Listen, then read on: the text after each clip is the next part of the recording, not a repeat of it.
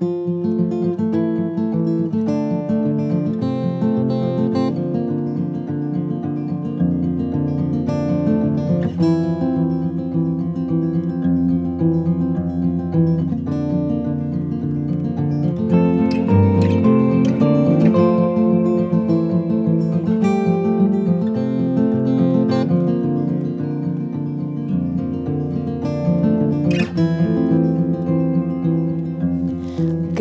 evening, everyone. As you can see, it is a winter wonderland here. This morning I woke up to a fresh snowfall, and it's about 5 p.m., maybe 5:30 right now, and it's picking up again. It's pretty heavy. Originally, my idea was going to be to do like a in the field shoot, but it's just getting far too wet that I don't think I'll be able to set up and all that stuff and get what I'm shooting. But you can see behind me, it's just absolutely beautiful. The lakes are really calm. The trees are beautiful and snowy, but it's a little bit too wet for shooting. I had a completely different idea for this video, but the snow has inspired me to think about something else that I want to talk about, because like us who live in these cold, snowy countries, we're going to face this very soon. But we're dealing with a lot of white in our images, and white can be very, very, very, very tricky, and it can really like distract you from an image, pull you away out of an image, all depending on where you place like your highlights and those brightest parts. It's really, really, really important, I think, and it goes along with composition and like composing your scene, that you're very aware of the brightest parts in your image. So how I learned, like when I first started landscape photography, you just, especially with a wide angle lens, you're often just trying to get the whole grand scene in because it's beautiful and it's epic, and we all know that. But sometimes with clouds, especially in the sky, I notice that, you'll have, if there's clouds, you will have dark bits of clouds, and then you'll have the brighter parts of the clouds.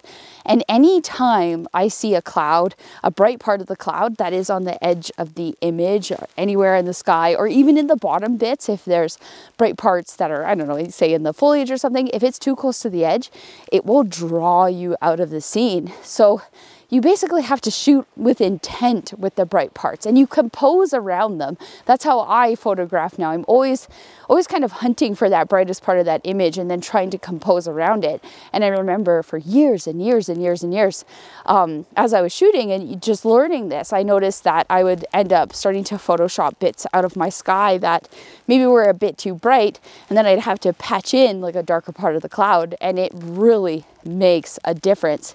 And like photographers love to use vignettes, so even when I'm using the vignette, like a vignette really gives you that nice darkness around the edge of the image, so it keeps you engaged into the frame. And when you start to really learn about the highlights and the whites, you can start to compose your whole scene around them, and you get to actually choose like where the viewer's eye goes. So I think moving forward, I'm going to make a few shorter videos like this where I just talk about one like important thing that I think goes along with composing. And today it's being aware of the whites and the brightest parts of the image and photograph with intent. And if you do, you're out photographing and you can't really control that, or it does happen and you notice that there's some white bits in the corners or something, I like to also send to a friend, just in case for some reason I'm not seeing it. I'll send it over to a friend, have them scan, and they'll usually pick up on it right away, because they'll say, oh, I'm kind of being led out of the scene. So very, very, very, very important. Be aware of the whites and highlights. As you guys can see, this is why it's like picking up and getting heavier and heavier and heavier, and it keeps going across my face, and like little chunks keep landing in my eye. It's really, really hard to record. I wanted to do an in the field shoot again, but this is just not always going to happen. It's not realistic. But anyways, I am totally okay with that. And I think the next one, like the next little quick tip video, I want to talk about balance, because that is very important. There's a lot more components to balance than what people think. Anyways, again, welcome to all the new subscribers. I do feel like because we're a team, I do feel like we are picking up some momentum and the videos are being seen. And to be quite honest, it's all about the thumbnail and like the titles that you use. Because the content, of course, the content improves as you make videos, but what I've learned is it really truly is engaging people in with the thumbnails. But I find it really hard because I just want to be, genuine and honest in the thumbnails.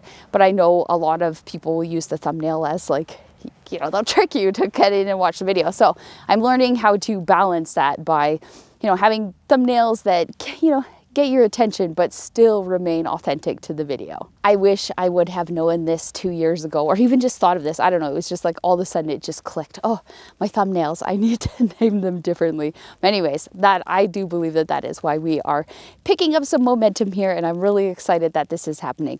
Next week I'm actually going to Iceland, so I'll be there filming. I actually hope to film like a behind the scenes of what it's like to work on a big tour, because I will be working on a big tour. I think that would be really, really cool to see. So if you guys want to see that, let me know down in the comments, and I will be sure to get a lot of footage while I am over there. Anyways, as always, I'm going to share some images at the end of the video, probably some autumn images since winter is here, autumn is over, so we need to say farewell to all the beautiful yellows and oranges. I will talk to you guys in the next video. Bye!